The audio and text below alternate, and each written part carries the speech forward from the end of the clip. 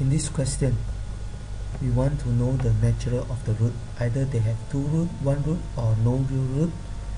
And then if there is root, then we want to solve the quadratic equation and find the value of x.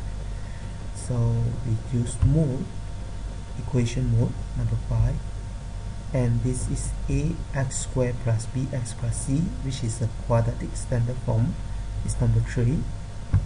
So the value of a in this case is 2, negative 9 for the value of b, and 5 for the value of c, and I press equal again. This show you that x1 is equal to 3.85.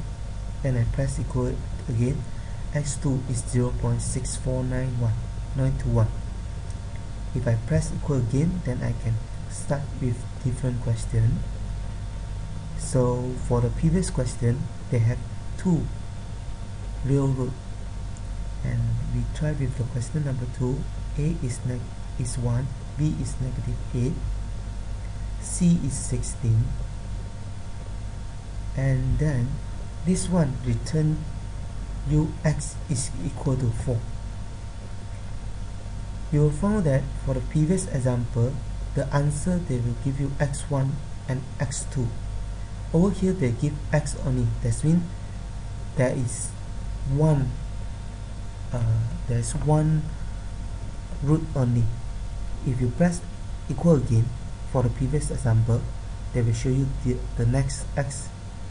But over here, if you press equal again, then you can start a new question. So it's obvious that for question 9b, they have one real root only. So for question number C, 9c, A is 2, B is 5, and C is 9. And this will give you negative 5 over 4 plus something I and x1. And you press equal again, this will be negative 5 over 4 minus something I is imaginary number, and this is not covered in your syllabus. And this show that for question 9c, there is no real root.